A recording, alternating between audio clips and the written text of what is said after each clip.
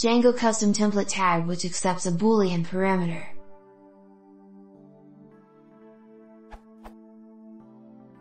According to this thread on the Django developers list, I can't pass the constant false as a parameter to a Django template tag because it will be treated as a variable name, not a built-in constant. But if I want to create a template tag needs a true/false parameter, what's the recommended way to create, in Python, and invoke, in a template, that template tag? I could simply pass 1 or 0 inside the template and it would work okay, but given that Django template authoring shouldn't require computer programming knowledge, for example 1 == true, 0 == false, of template writers, I was wondering if there is a more appropriate way to handle this case.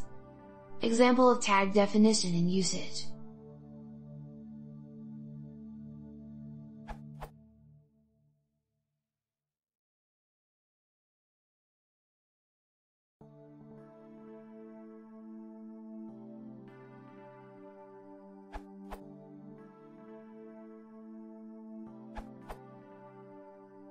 I came up against this problem a while ago, and arrived at the conclusion that using 1 and 0 was the simplest solution.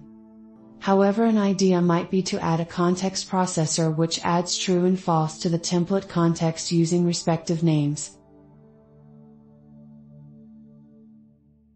Then obviously you would need to add that context processor in your Django settings file.